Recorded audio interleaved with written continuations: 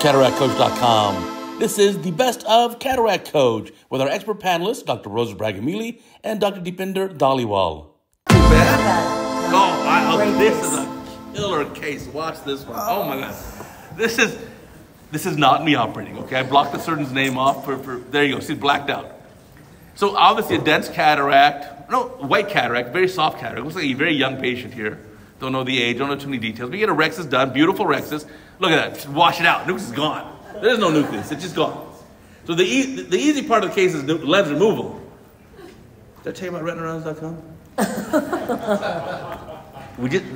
It's killer, you'll love it, I promise you. All right, here we go. Gonna put a lens in. And now here, I need your advice what to do here. Here we go.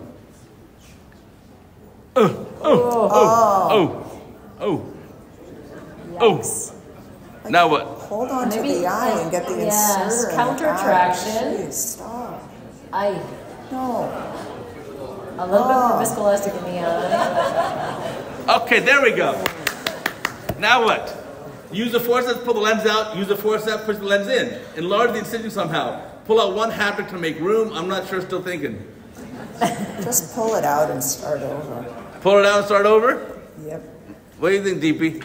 I would put a little bit more viscoelastic in the eye and see. Pulling it out is you're always safe because you can just refold it. If you push it in, it's just like so big, it's going to really stretch out that wound. So depending on, you can try to push it and see if it goes after you deepen, but usually it's kind of stuck, so you just pull it out. I think this proves the point that the cornea does not stretch. You cannot stretch your incision. That is correct. No. I didn't do a cornea fellowship. I don't even know how to spell cornea, but I know you can't stretch the cornea. So what if you wanted, the other option here, you could, if you pull one haptic out of the taco fold, maybe it'll be a little more room. You get the trailing haptic out and then you could get it in better. Or if you want to enlarge the incision, I'm just trying to think how to do it. Maybe you just go next to it and then cut towards the IOL. Like that's not going to work. The fastest way is to pull the thing out. Okay, well, we're going to push it in. Get in my belly. Oh my God. Hey, the best is yet to come. Oh God. You know what's going to happen. You know what's going to happen next. And he's not refilling the eye. Yeah. Okay, here, refill the eye. Refill the eye. Wait, wasn't there a pair already? Oh, there's now. Refill the eye. Oh, that wasn't a lot.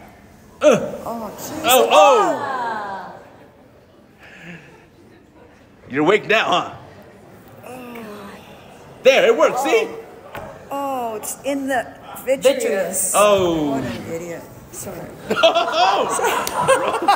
Woo, Rose is tougher than nails. I'm afraid of both of you.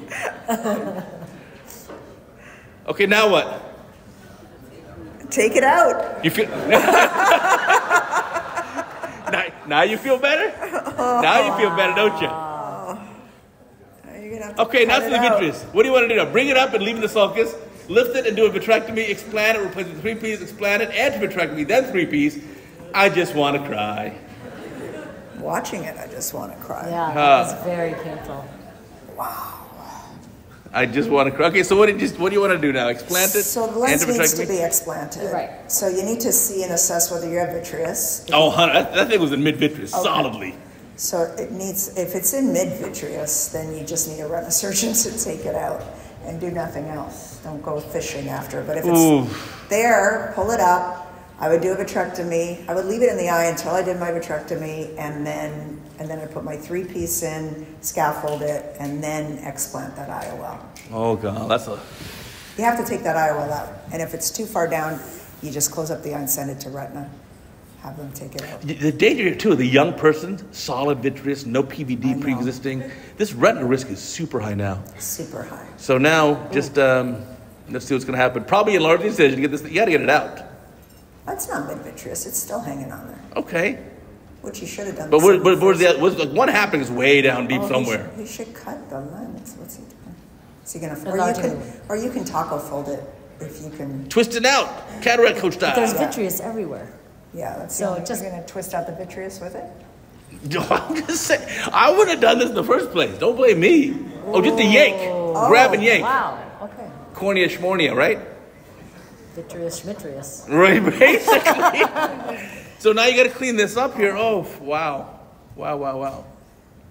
I'm thankful the surgeon sent the video in, though. We can all learn together in all seriousness. 100%. This is very brave to send it in, and we appreciate it. We've all seen or done. Right. This is how we learn together. We regret. I'm sure he'll never do this again, or her. I don't know who it is. Well, I think everyone in this room will never do this now. Now we've learned a very, very good lessons. This is like the world has learned not to ever do this. In fact, it inspired me to make a video recently about the correct way of doing wound assist. And it's not shoving the eye into the nasal cavity so you can't see the cornea anymore. So now, finally cleaning up, you probably want some triamcinolone. It's hard to detect otherwise where your vitreous is. Exactly. And I think the patient can do okay with the 3-piece lens. Luckily, you got a nice looking rhexis. So here's the viscoelastic going inside. But this is super stressful. Here comes the lens. Let's see. I like that the incision's plenty large. Wait, is that upside down? No, it's good. That's good. Just making sure. So get the lens in. I was at a live surgery in Italy in last month. And poor surgeon was so stressed out, put the 3-piece lens in upside down. So you never know. I always got to double check my own brain. Like, hello, 7L rule, 7L. Always. Always, always, always. And so cleaning this up very nicely here at the end. Patient can still do okay, but wow, that's a really important lesson here in this case. Don't try just shove it in the eye. It's so much easier. If you put the injector and it's just too tight, just make the incision bigger. Exactly. You're just so much better off here. And I want to put a suture in too. I think you really need to do that. But, we got another great case. This is case 11. We got one more coming up here. If you notice in the bottom right corner, inside that red reflex, that's our overall timer, by the way. Cool, huh? You didn't even notice that. I'm slick. I don't even see it. I see it now? No. In the red reflex, in the logo.